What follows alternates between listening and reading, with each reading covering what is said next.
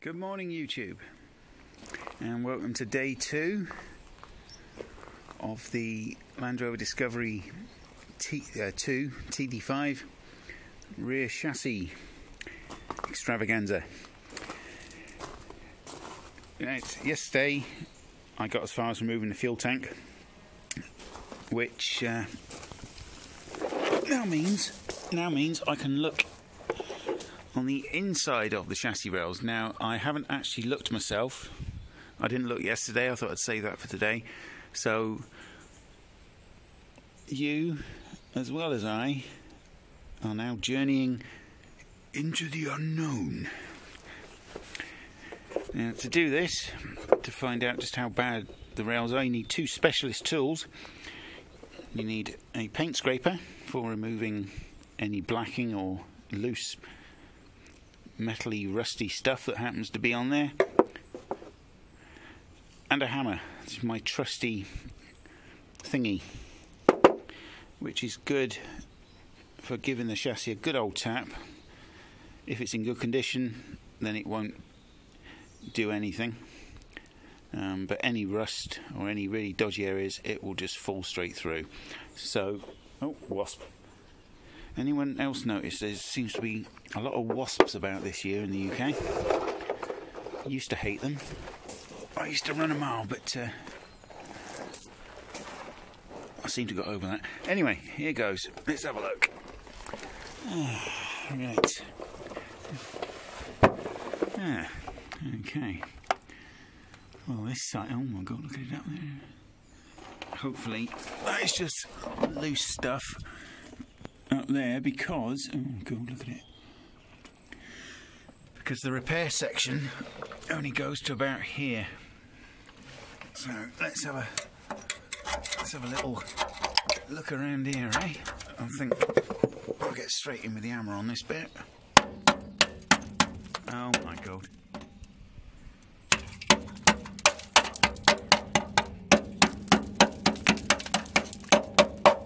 Bearing in mind this has a reasonably fresh MOT on it, which was done in July of 2016.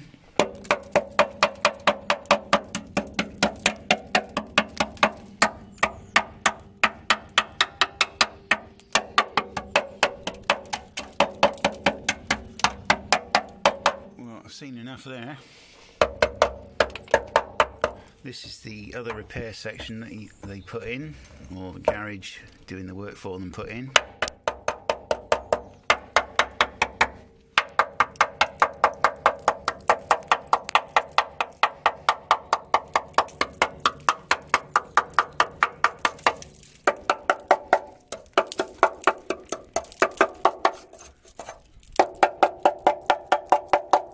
Most of this just looks like, well, it's paint, the old paint that's peeling off, really.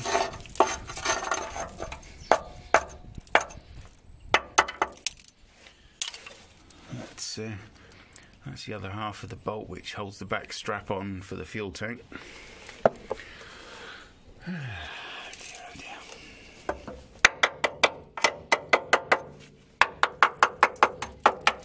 this top bit, I don't want this to be dodgy. There's the boot. Right. Watch the fuel lines.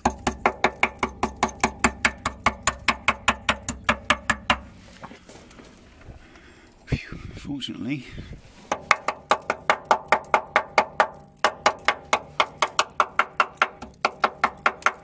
this looks like it might be alright. I'll just swap hands and use the other hand, for I have 2 of them. If I had an hammer, I'd hammer in the morning, I'd hammer in the evening, I'd hammer all the time. Right, well, fortunately, this looks fairly good. Just a load of loose surface caca.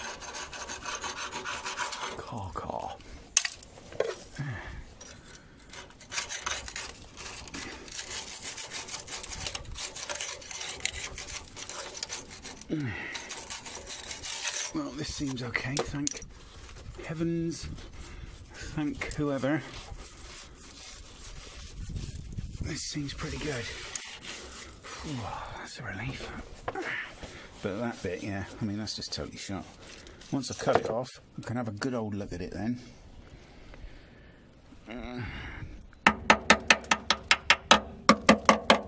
There's no way on earth. I mean, I'm no vehicle technician. But there's no way on earth this should have passed an MOT.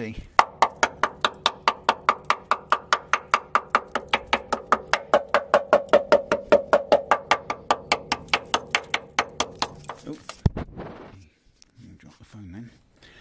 So today, I shall be going along the chassis and wire brushing, getting rid of all the loose stuff and painting it with Hammerite Smooth, which I've always used and is extremely good at stopping rust dead. Right, let's have a look at the other side. Oh my word. Right, well this side has actually bulged by the look of it. It's deformed. I don't know if you can see that.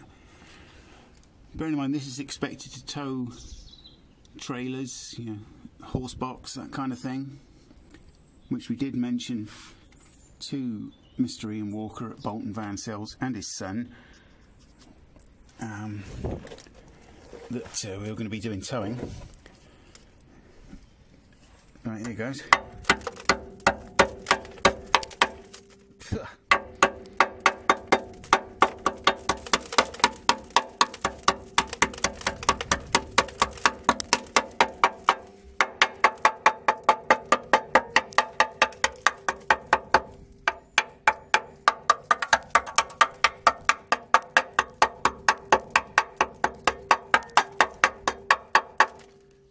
Fortunately, I think we've got it in time.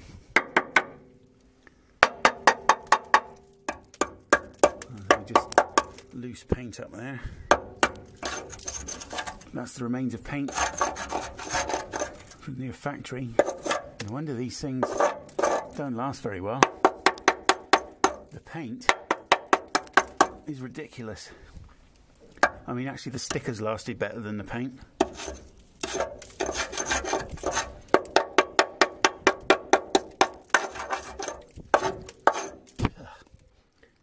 But yeah, nice big hole in there. Look at that. Now, when I spoke to Ian Hunter at Bolton Van Sales, I like saying that, during my fairly brief phone conversation with him, I explained to him, you know, what I'd been able to see at the time. And he said, well, I should have known that before I bought it, but he's completely forgotten that he, as the seller, is responsible for selling it in a roadworthy condition, which this is not. If this went for an MOT now, obviously, apart from the fact it's missing components, it would fail.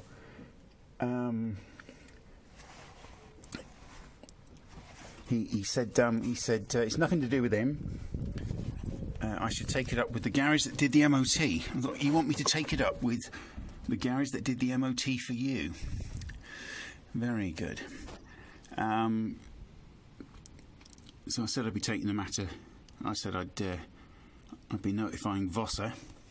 He said Vosser's nothing to do with him, even though they govern the running of, amongst many things, the used car selling business for business sellers, not private sellers, and he's a business.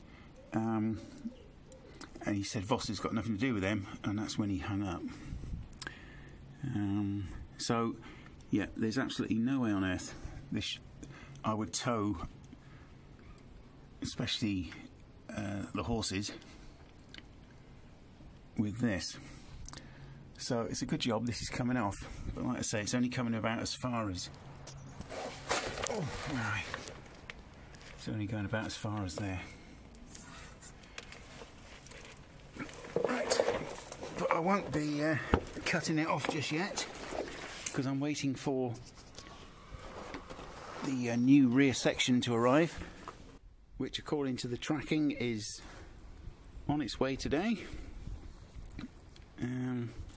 So yeah, the new rear section is going to be cut along where I pointed out, and then it replaces this. It comes along pre-assembled, pre-welded, that section. It's easier, it costs more, but it's easier in the long run, I think, to replace the whole thing rather than, you can buy just individual rails and a cross member as well if you want, but you would have to do that side, you would have to cut it off there, and you'd have to cut it as close as you can to the edge of this down there, and the same the other side, and weld it, no problem there, and up in there. But there's no way you can weld over the top there, which obviously you want. So it's easy just to whip it off and change the whole thing, which includes these brackets here and the mountings on the back for the body. So until that arrives, I'm going to inspect the chassis forward, which I've been fairly thorough with, and it's mainly a case of surface stuff, like on that cross beam thing there, which I'll scrape, take down to paint, take down to metal, rusty metal, and then I'll paint it with Hammerite Smooth, and then eventually I'll underseal the whole lot. So that's the next job. And I was just about to start scraping and painting the chassis when the new section turned up, and here it is. It's a very well made and very heavy lump of metal, and this is 3mm thick. A standard Discovery chassis is 2mm. So this is going to weigh more than that, especially that'll be a lot lighter because it's got loads of holes in it. So this is going to weigh more than that. So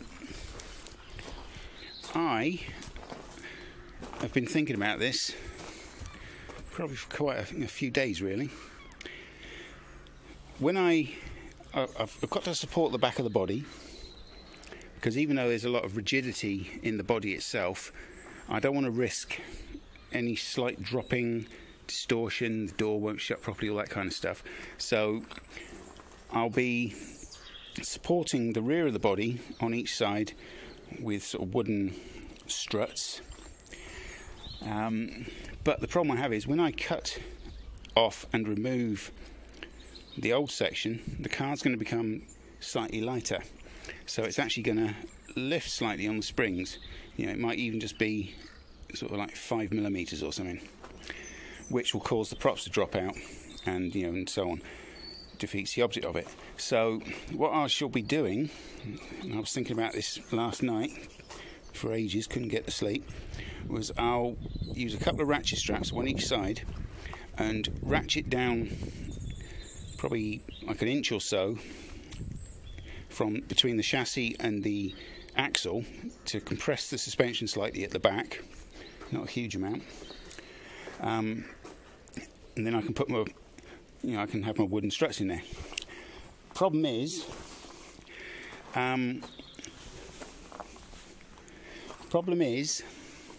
that, excuse me, my wife is bringing her horse along, and she seems to think I don't want horses on the video, but I'm not bothered. Right. Right. The problem is that this weighs a lot more than the old one, so that when I come to fit the new one on, hello Lancer, no, it's not food, you can't eat it. When I put the new one on, because it weighs a lot more than the old one, then it's going to squash the car down, so it'll sit slightly lower than it does at the moment. Okay, because you just give it a slight bit of thingy and it moves, see. So I need to put a jack under each chassis rail at the back to stop the car from dropping. So I need to stop it from dropping slightly, and I need to stop it from lifting slightly, so that when I take off the old one and put on the new one, there's no up and down movement, and the struts remain in place, and they do their job of holding the body where it needs to be, which is going to take a while to set up.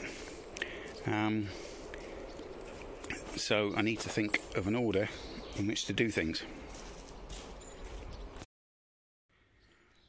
These rear replacement sections are done in such a way, well, most of them are, the majority of them are done in this way, which is the ends are flared out, so that when you cut the chassis, you actually cut the old chassis sort of here, so the chassis is coming through and it finishes about here, and then this slides over that bit.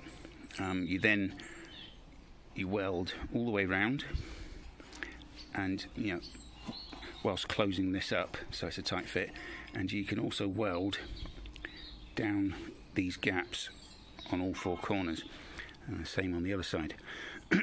This piece of metal here is just superfluous. This is actually to keep its shape when it's being made, and once it's fitted, you actually cut this thin bit of angle off.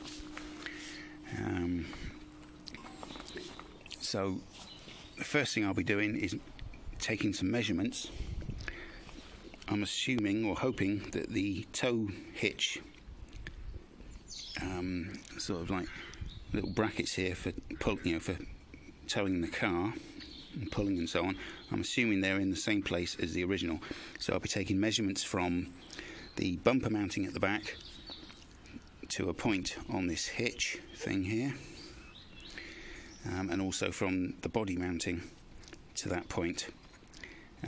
So I'm going to start by taking various measurements, and then I can measure from, assuming they're the same, I can measure from this sort of hitch area to a point here, and then transfer that to the chassis, which will give me a place to make the cut. Obviously checking 20 times and cutting only once, because you can remove metal, but it's very difficult to put it back on. So the first job is to take some measurements.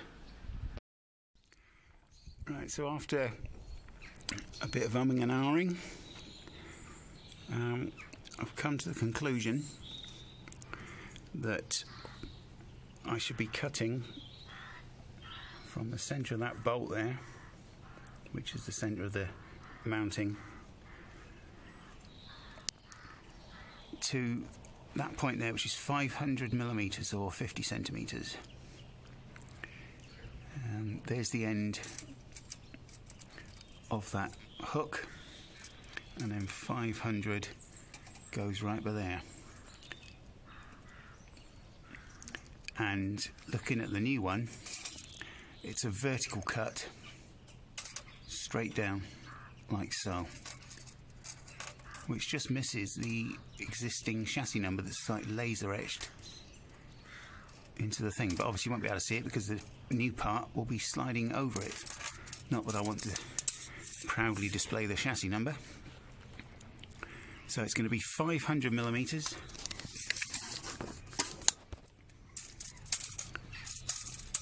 from the centre of the bolt to there, because if you measure 500, ooh, I'm not as young as I used to be. Ooh. If we measure the new component, which will sit up, hold it up with my leg, ooh, which will sit up roughly, ooh, behave yourself, you hear me?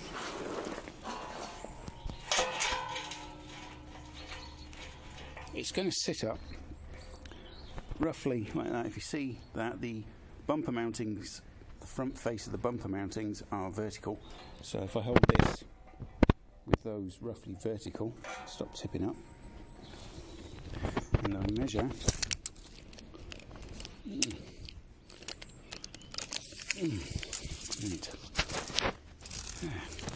and I measure from here 500 millimeters. So the 500's in the centre of the thingy bobby there, to there, down the bottom Very difficult to do one-handed. That's basically like there. Same place on the other one, which is right where it starts to flare out.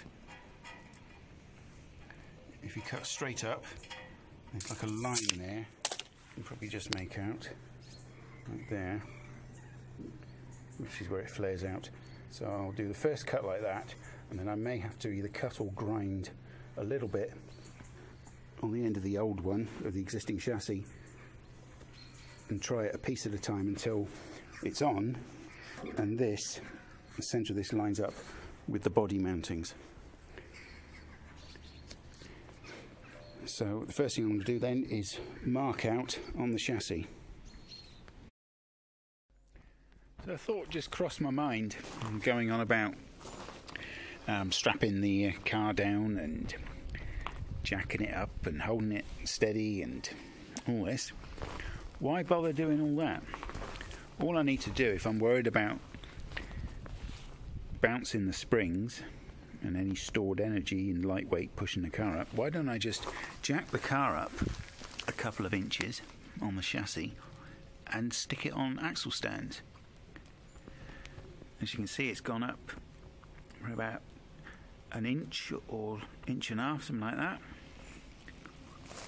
So I've now taken a fair bit of the stored pressure in the spring, so that when I remove the rear section, that difference will be taken up. So in theory the car shouldn't rise at all, and it can't sink because it's on axle stand. And there you go. I'm quite chuffed with that. I've saved myself a whole lot of faff. And so I've marked out the chassis, which I'll show you on this side.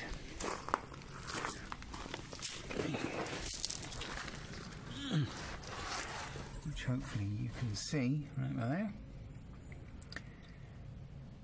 And I've done the same on the other side. So it is in fact ready for cutting. I've kept the bolts in both sides, because what I want to avoid is cutting through it and then it just comes crashing down. So what I'm going to do is cut down the side and at the top, and then get round there and cut that side, but leave the bottom.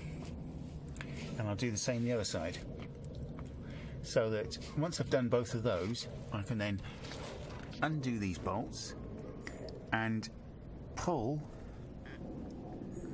or maybe it'll even just go of its own accord, the chassis section, so it's near the ground, and then I just have to cut along the bottom each side, and voila, hey presto, who's me flip, there you are. So the next job is to get cutting. First of all, I need to find a plug for my extra large disc cutter, because I took that off to put on my new welder, which you'll see shortly, my new MIG welder, which you'll see later on or in the next video. So there we go. Well, isn't it just typical?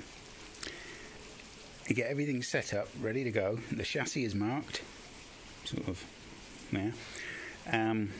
Props in place. Jack the car up slightly. Put it on axle stands on the under the chassis.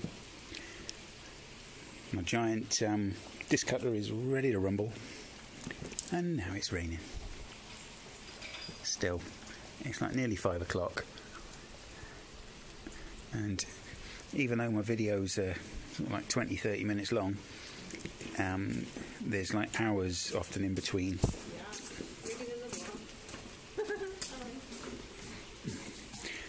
That was the wife asking me if I'm doing another video. Yeah, I am. Right. Oh, just see the headlights of the old van there. Yeah, I worked through some weather with that one. Freezing cold, snow, rain, wind, and sunshine as well. but that van's given me lots and lots of fun and excitement. Right, so it's all ready to cut off. That'll be the job first thing in the morning, and that's where I will begin tomorrow. I will see you then, unless of course it's hammering it down. Ta-da for now.